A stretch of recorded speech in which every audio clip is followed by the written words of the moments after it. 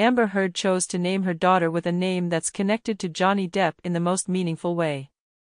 While it is common knowledge that Depp chose the names for his two children Jack and Lily Rose Depp through one of his movies, Heard might have also gone the same route, despite having no public ties to the Pirates actor.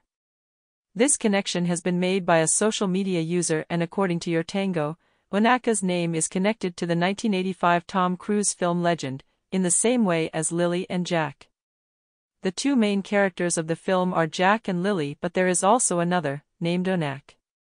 The social media user pointed out, there is another character, a fairy, that falls in love with Jack.